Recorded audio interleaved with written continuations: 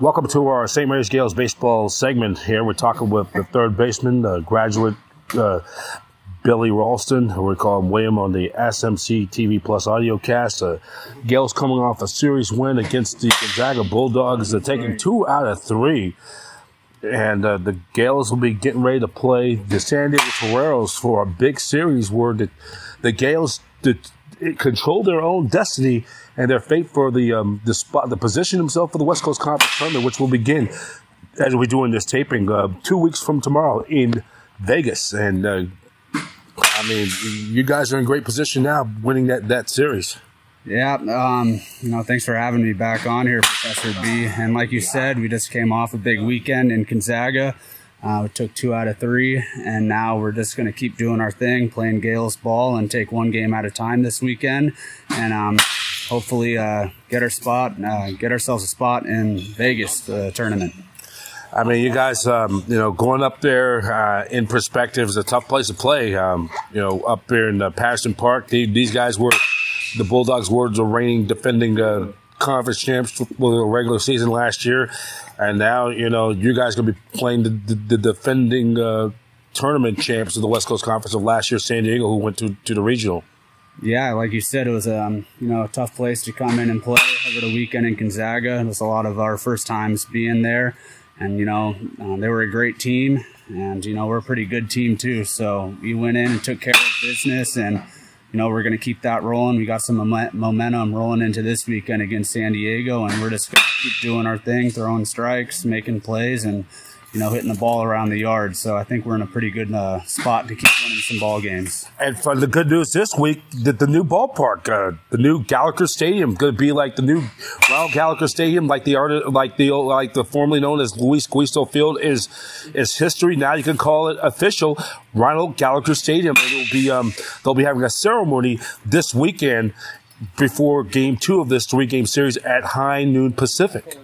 Oh, it's going to be awesome having the stadium finally open. You get to have all the family and friends sitting behind home plate. Oh, the cavalry's coming, though, William. The cavalry is coming. Oh, they're rolling in. Hey, they're rolling in, and it's been long awaited. And, we're just happy to finally get it going for this last weekend, and it's going to be a great time. And if you can make it out to the yard, come check it out. You won't be disappointed. I mean, I totally agree.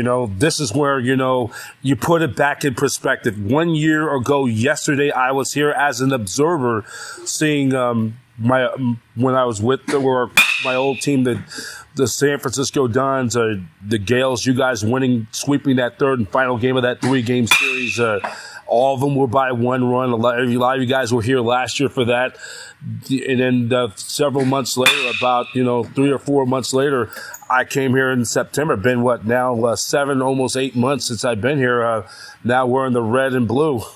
Yeah, they heard it. They knew you were coming to St. Mary's, so we had to get the stadium right for you, B. We had to get it going, and like we said, a long awaited, and it's just going to be a great time having everyone out here. God, what a weekend! A year it was. A year ago, there was a lot of uncertainty where I was heading, and at that crossroads of my broadcasting career. And now, when you look at it now, you guys, are control. I mean, in a personal perspective, not to look past, but look forward in a perspective where two franchises are actually 3 of the 3 of the Bay Area flagship teams of the WCC conference are headed. Look at what happened over the weekend.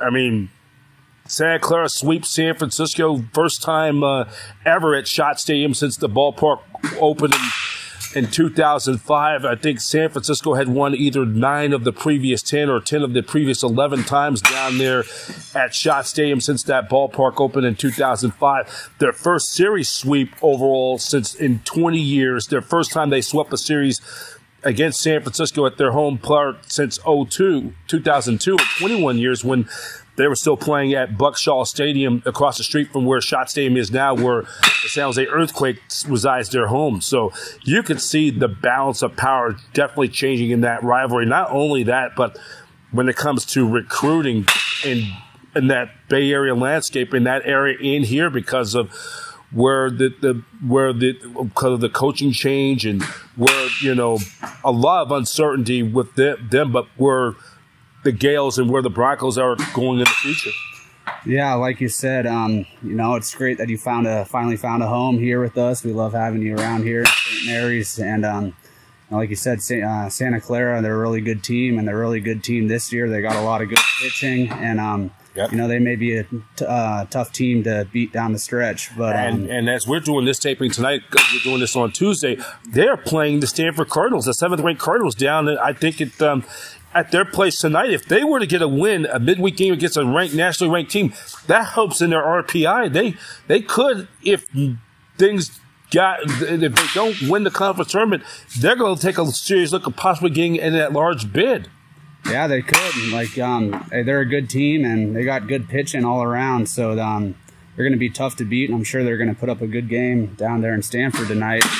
And we're looking forward to possibly playing them in the tournament, and we'll get after them, and we'll keep playing our game, and that's all we're worried about right now. Well, I think that's the right attitude. I really commend you guys for the way how you guys are handling it, the situation, and one thing for the off record, I didn't tell you guys the way how you guys conducted yourselves last weekend or the previous weekend against USF, that final game. You guys know we lost 2 or 3 of just avoiding the negativity with that team, that little lull their guy at first base did when he was scoring home, just ignoring, not falling for that trap because of those guys were fighting for their life to stay in that race. They knew the prospect they could have been eliminated, which they were eliminated last Saturday night by virtue of their loss before our game took place, and you guys stayed after and just ignored the Grinch and Scrooge and took care of business, and that's what really matters.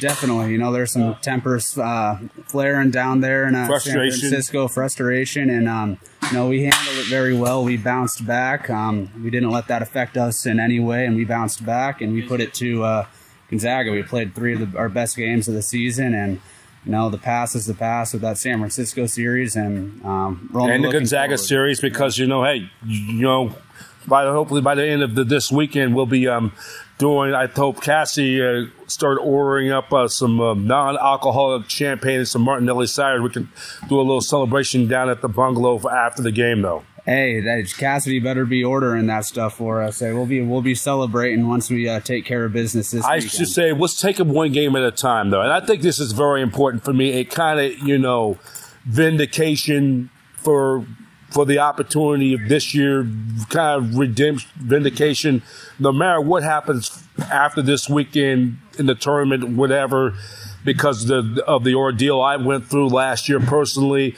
And, of course, for Coach Nash, who had that frightening scare, having 2 multiple spots in his thyroid getting taken out, and then some other, Yeah, we're just thankful that, first of all, we're really thankful for Nash's health. He's bouncing back well, and, we love having him out here at the yard. He's a great coach. And for your pops, though, he got whacked in that noggin for a minute, though. My pops got hit through the screen.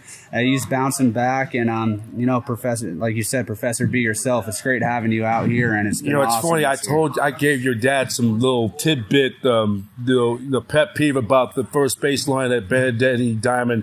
It's very short, and I gave him, hey, heads up. You got to be alert at all times. Hey, he's getting a little older. He's not moving as fast as he once was. So, yeah, I was concerned for him down there. Not too much room. Balls are bouncing back off that brick wall. Exactly. He survived. That's no joke. That's no joke. It's like bullets flying around, and he survived down there. Now I know why for Alan Smoody, when he was a volunteer coach at first base or knows what he has to deal with. Hey, Billy, thanks for being on there today. Hey, Professor B, thanks for having me again. Hey, you're awesome out here, and we really enjoy you out here. So let's hopefully get a couple wins this week and keep rolling. Gaels will keep rolling.